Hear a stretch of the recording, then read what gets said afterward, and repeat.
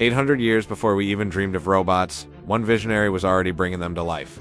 Meet Ismail al-Jazari, a brilliant Muslim polymath from the 12th century, often called the father of robotics. Working as the chief engineer at the Artukid Palace in modern-day Turkey, he wasn't just a theorist, he was a master craftsman. Al-Jazari designed and constructed over 100 incredible mechanical devices.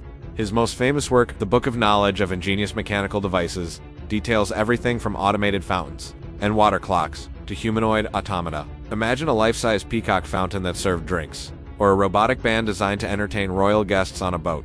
These weren't just toys, they were marvels of engineering, using principles like crankshafts and camshafts centuries before they became common in Europe.